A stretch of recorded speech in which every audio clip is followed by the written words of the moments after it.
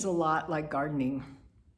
Any gardener knows that when you put the seed in the ground, if you're lucky, it will sprout. And if Mother Nature has something else in mind, maybe it won't. I'm going to show you the step-by-step processes that I use that help me stay in alignment with Mother Nature's process. Let's get started. All right, so we're going to start at the place that I'm stuck on this painting. And then we'll recycle and go back to the very beginning so that you can see the starting of the painting all the way through. But I want to start at the place that I'm stuck, which is just before it breaks through. So the whole process probably took 3 months. The painting process for me is not linear. So when it comes to creating a start to finish video for one painting, my studio doesn't work that way. And what I'm going to show you in this video is the way I cultivate my creativity by nurturing and feeding all of the different paintings at once, like a garden. So let's get started. My journal is my go-to place, and it is my habit to sit in my chair in the morning with a cup of coffee and scan the paintings. And I will make notes from my dreams, or I will make little thumbnail sketches for paintings that I'm stuck on. You know, yes, sometimes I sketch for a new painting, but these are thumbnail sketches for paintings that are in process that I'm stuck on. So the painting in question that we're talking about today is one of my Meadowlands paintings. And the concept, the starting inspiration for this series was large canvases. I ordered a whole truckload of large canvases, and these were going to be like my next series, whatever that was be. I didn't have a vision. I just knew that because they were big, they were going to be groundbreaking for me personally, but I didn't know what that would look like. So for me, painting is a process of discovery, not having a plan and executing it. I mean, I can do that when I go to balance my checkbook. I can do that in my checkbook. But on my canvas, the plan is more like a gardener's plan. What am I doing to cultivate my creativity, to grow myself as an artist? And that's what I really want to share with you. So in this process, my sketchbook wasn't helping on this canvas. I was just stuck. So I went to, for me, stuck looked like sitting in this chair and thinking about it, and thinking about it, and thinking about it, and thinking about it. So much that it just drove me nuts. It's like, it's not gonna go anywhere if I'm trying to solve it from the front lobe. And that's what I was trying to do. I was trying to envision what I should do to that canvas to fix it.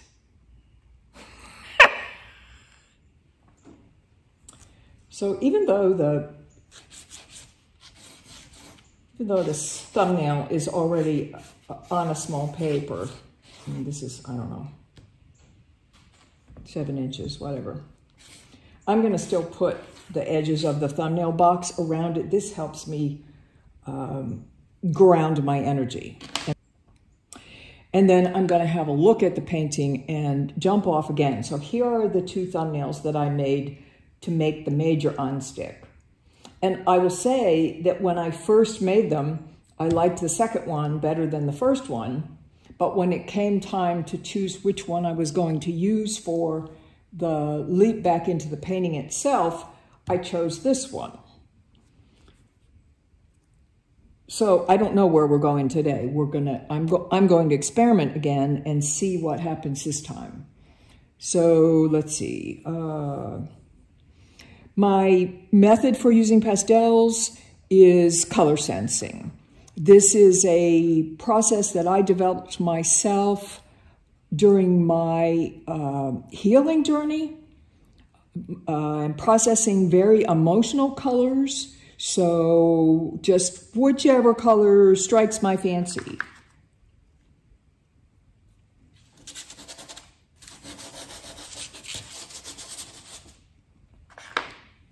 Sometimes I always say they look like, if I scan the pastel trays, one of them is going to jump up and say, me, me, me, me, me. And so I grab that one.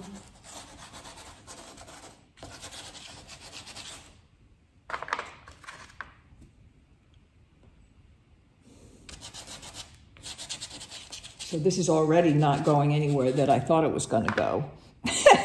Of course. Maybe this is going to turn out to be a real surprise. Who knows?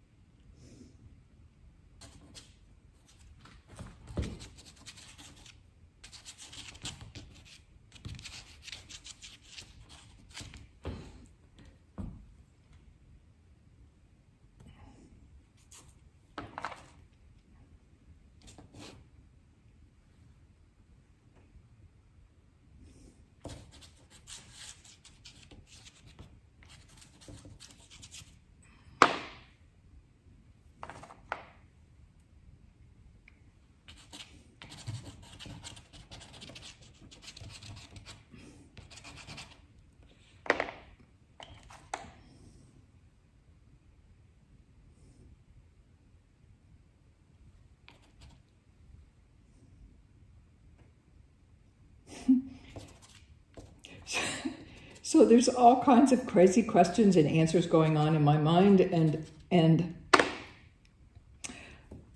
almost so much that I can't articulate them. They're happening too fast. So let's just kind of run with it here. All right, stop. Now, I want to come back with a little piece of willow charcoal and square off the edges. And this again, I'm in the flow of emotional color, and there's no ground rules for that. There's no confinement. So this helps me ground the flow, same way I did over here. And as you can see, I've got an entirely different take on it. And quite frankly, I love this one now better than either of these two. But I won't be copying this. This is just a jumping off point for going back to the painting in its present state and garnering the energy to finish it. If there was one wish that I had for my personal artistry, it was that my pastels and my oil paintings would come into alignment. The way I would have said it 30 years ago was, I wish my oil paintings would be as comfortable to speak in that language as my pastels. So for me, pastels were my primary medium. For 20 years, I worked in pastel exclusively when I got out of art school. Okay, so I have a BFA in printmaking. So printmaking is a very draftsman, process-heavy You know, think etching, lithography, engraving, silkscreen, woodcut, all of that.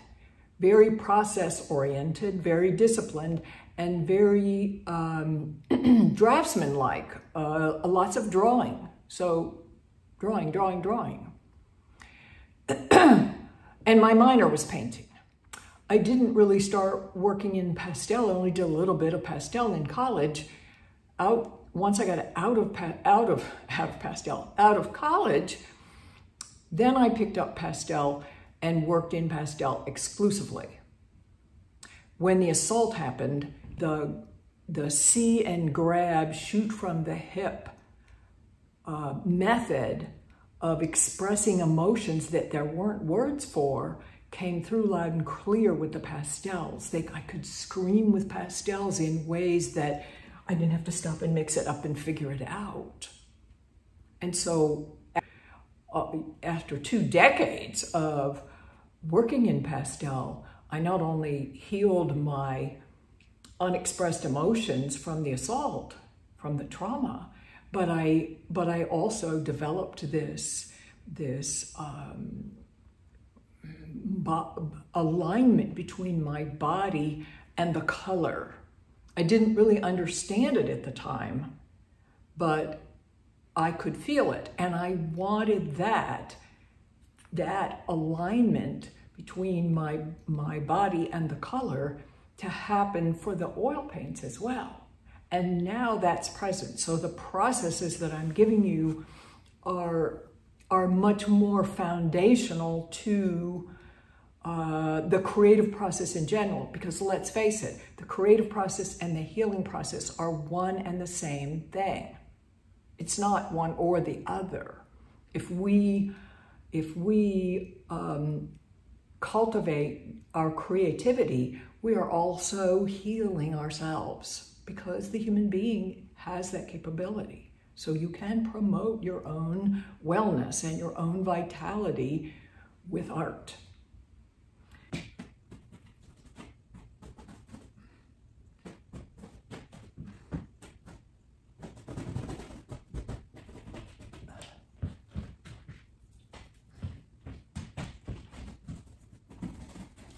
It's normal to attach and to let go, to attach and let go.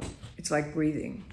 So what you're watching is me thinking that I know what it's going to do, and then letting go, and then worrying about whether it's going to be, and then letting go, and then whatever, and then letting go, and then a thought, and then letting go.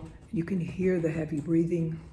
You can hear the sigh periodically as the brush strokes. I turn the volume way up on the video, so I'll just be quiet for a little bit here so that you can hear how the relationship between the physical body, it's not so much what's happening on the canvas as it is what's happening in your body, and whether or not you are holding on too tightly or not grounding. So you can be too unattached or too attached. And being in the flow is about being both, letting go, grounding again, letting go, grounding again. And so what that might look like is, okay, mixing a little color. Maybe you ground when you do that. There's a little friction there. There's a little friction when you brush against the canvas. That's grounding. You see something on the canvas that surprises you. Okay, you let go again. So it's like alternating. It's what I would call alternating current. Grounding, let go. Grounding, flow. Grounding, flow. Grounding, flow. It's a pulse. And this refinement part, finishing a painting, requires fine-tuning of this. So there's a tendency, I think, we have to get very attached to the results. Is the painting going to turn out? I mean, we're all attached to how it's going to look and whether it's going to be a real bona fide painting or not. Or is it going to go in the trash? It might go in the trash. And that ability to detach and then let the flow come again, and detach and let the flow come again, and reground it and let it go and come back. That is the process in a nutshell. So I have developed methods for promoting, cultivating my ability to do that, to be more comfortable with being uncomfortable and letting the flow state happen. Okay, so in part one, we've been talking about opening the flow. In part two, we're going to talk about how to expand the flow. To do that, we're going to rewind and go back and look at how this painting started. So go ahead and hit the like button, subscribe, and leave a comment. Let me know what your wish for painting is. That this painting actually started as a vertical. Let's just look.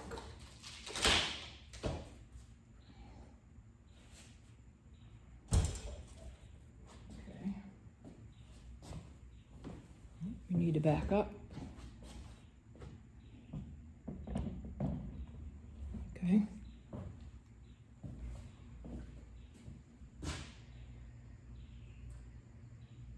In its vertical position, as I laid out the abstract composition for this piece, it felt watery to me to balance the canvas. So I would stand in front of the canvas and feel its life size. So you could almost see the figure. If there were a figure in the center of the canvas, it's like, okay, I am the river.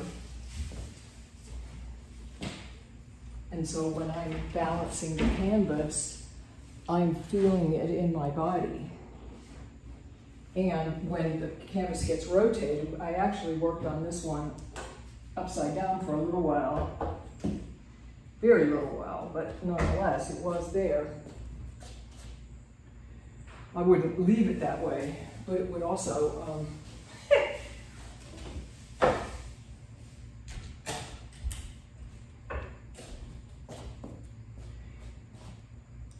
it could easily function as a vertical piece.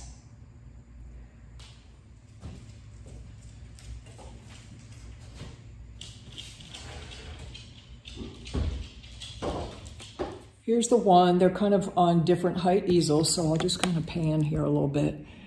One with the grays, and now you can see where the white little pieces of collage in the one with the gray are coming from, because I've taken the texture that I was using on this one and added a few little pieces of texture onto here. And I was really just painting with the texture. The color is really immaterial at this stage of the game because it's going to get more color anyway. These are just underpainting colors. And the same thing with this one over here. I'm thinking about tying the texture from this one to this one to this one in different proportions. So I want a series of 3. So it's like telling a story, not a linear story, but these need to be companions and play well together. Okay, I am picking up the thread of inspiration on the 40 by 60 collages, and I have turned them sideways on the easels. So we've got one over here, we've got another one down here, and we've got another one here. So the collages were built 3 verticals, and I built the collage out of handmade paper and acrylic gesso and some tinted colors. So over the weekend, I was working on another landscape project, and just had a whim to turn them sideways and have a look at them. And so I began to see the abstract shapes in different ways, and this feels a little landscapey to me, like big clouds, and I love the gold undertones. So yesterday I started in on painting back into them with oil paint. So now when I switch from the base coats of acrylic to oil, I have used clear acrylic gesso in all my mediums and acrylic layers on the bottom side. And all the handmade papers are sealed with this acrylic gesso. But once I start in with the oil paint, then we don't go back to acrylic. So you don't go oil. You can go oil on top of acrylic as long as it has a toothy surface to it so that it will bond properly. But you can't switch back to acrylic once you've switched to oil. It's a no-no. Your painting will fall apart. Don't do that. So, and even down in here where you see the handmade papers, these are all sealed with clear gesso.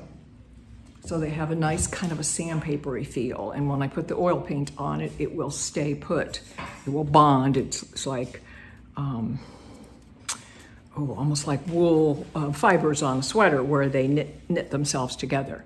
And let's go over and look at this one real quick. So I'm gonna paint and I'm gonna turn the video on and let you see into the process here. Medium, impasto oil medium, which gives me the three-dimensional, my brushstroke will stay standing up where I put it, and it also dries overnight. So this is dry, even though I painted it yesterday afternoon. This is dry right here. Down in here in the red one, this is dry. I mean, it's not super, super dry, but it's dry enough for me to touch it. And you can see how it's going over top of this gritty handmade paper and making wonderful textures. Now, I will say that the areas where the circles are, you can see the kind of superimposed circles. These were from the handmade paper that I collaged on there. And while I want some of them to remain and use the textures, I don't want them all to stay. So as I begin to build layers up with my palette knife here, they will start to be blended away. You can kind of see them starting to go away down in here, over in here. It's hard to tell where they are and where they aren't. Let's go back up a little higher. Let's see if I can get you up here. The top edge is similar. And so I'm using a palette knife to draw and paint with, and I'm also using a pigment oil stick to draw with. And a lot of the blending is happening on the canvas. All right, so I'm gonna put some paint together and then we'll paint.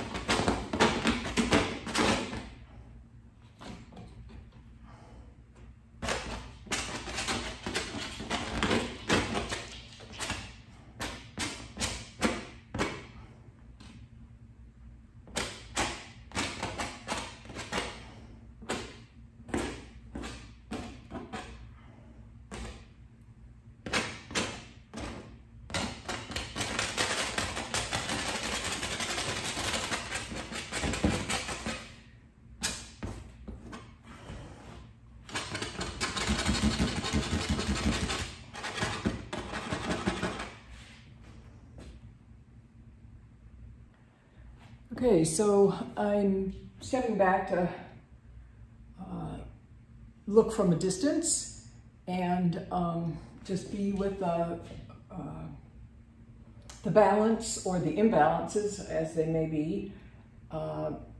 What you see going on while I'm not talking, I'm mixing, I'm using pure pigments, and then I'm mixing them on the canvas. So some of them are mixing optically with what's underneath that's already dry or maybe semi-dry from yesterday or the day before. And others are, so, you know, when the blues went on top of the yellows, we've got some of that mixing wet and wet. And then we also have the cool yellow and the warm yellow playing off against each other. This is really soft in here from yesterday, these greens.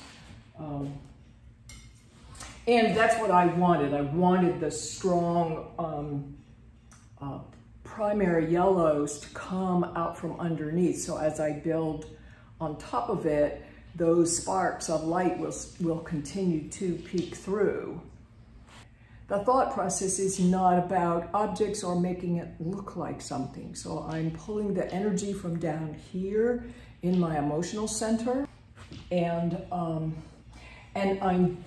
using my body. I'm letting that energy come up through my body and go out my arms. So it's not going through my head. I'm not using my thinking brain. I'm using my body, my energy body, to pull this pattern together.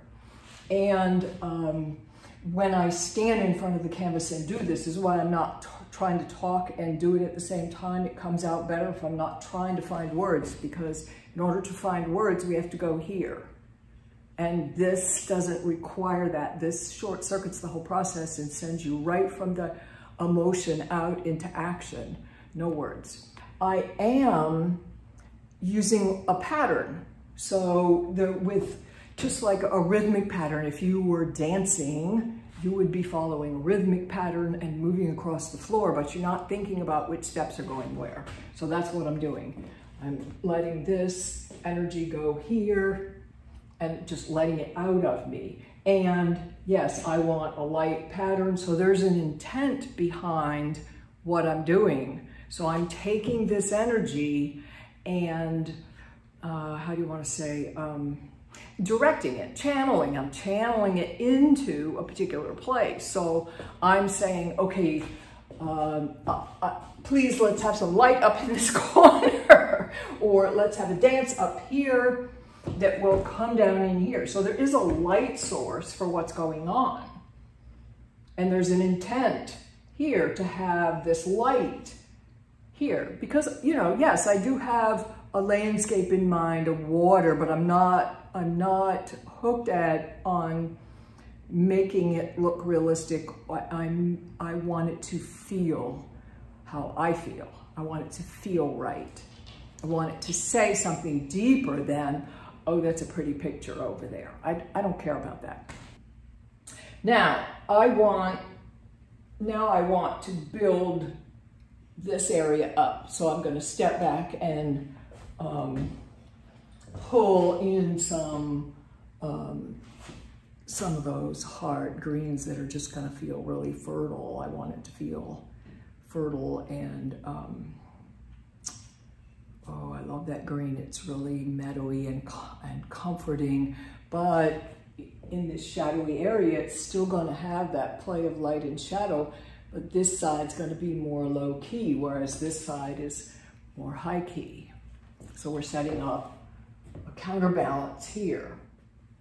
All right, let's just paint. So I've got lemon yellow and a little green. So I want to make a coolish green that will come in here and give me some of this warmth.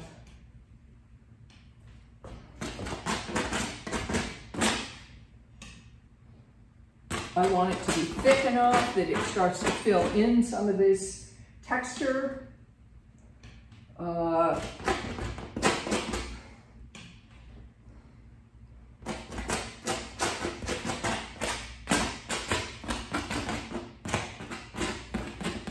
If I decide I don't like it, I'll just paint over it.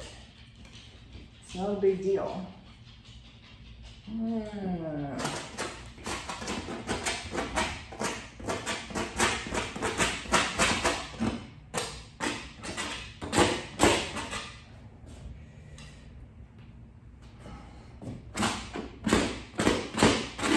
Too much of that red in there, I think. Okay.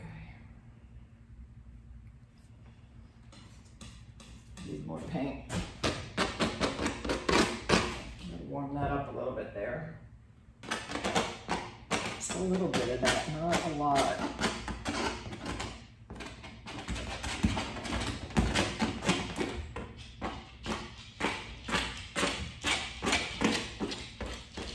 All right, now did you see how that happened?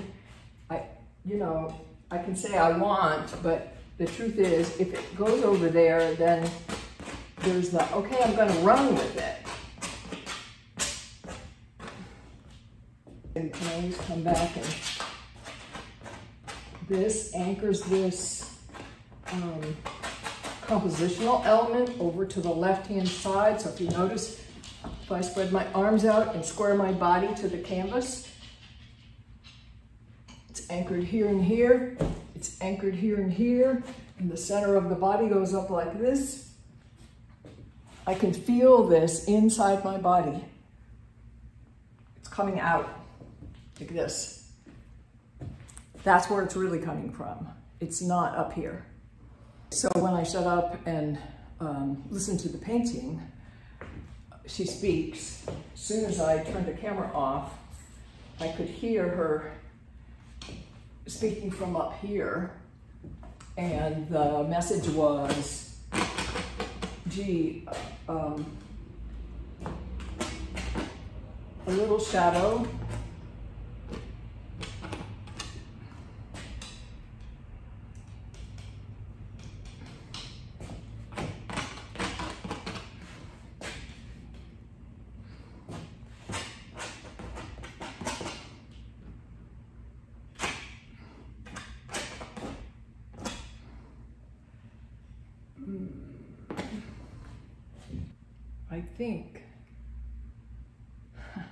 I shouldn't think, it's dangerous to think. All right, step back and just, all right, so what I'm doing now, you can't see me on canvas, but I'm on the video, but I'm spreading my arms and squaring my body to the canvas to see if I can feel the details. So the only message I'm getting is like a little something counterbalance down here, because I was thinking that it goes up here, but it didn't feel that way when I stopped to do the sensory part. Yeah, I'm running out of paint here.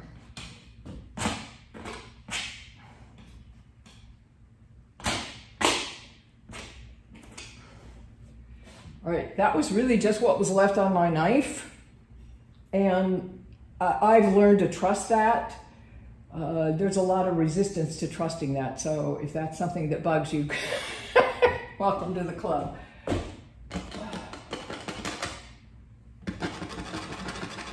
Just put a little interference in here.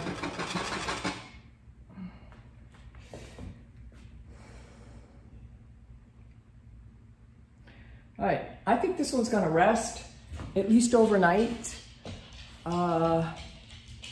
Yeah, for me, it helps to stop when the energy flow stops. I don't push through it, I step back. That's the automatic signal to pause and to let the energy settle. So what's going on with your, we've been channeling the creative energy, bringing it up out of the body, and then directing it out the arm with specific intent to capture an emotion, a feeling. We don't need to know in words what the emotion is. Okay, so this releases a lot of stuff. You can have a lot of complicated, tangled up emotions in there, and that's okay. They can all come out in paint, and as soon as they come out in paint, you've released them all. This is a really good thing. This is a very good thing.